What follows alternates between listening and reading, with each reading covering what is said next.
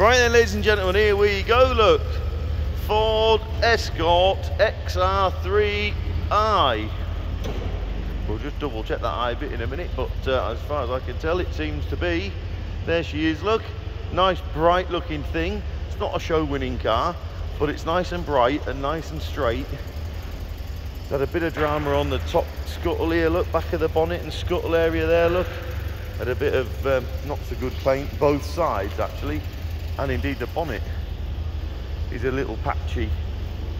But, that aside, it looks quite a bright, straight old car, really.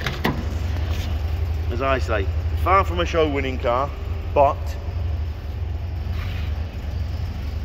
still a lot of fun to be had out of the car, I know that much. What we're showing, 25,000 miles showing, look.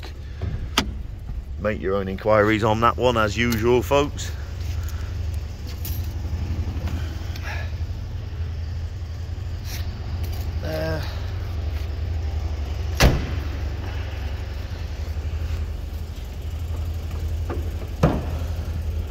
There we go. Xr3i, sure is.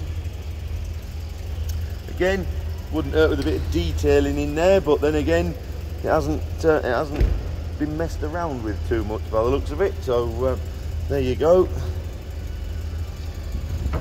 Entry level Xr3i, I think it's fair to say.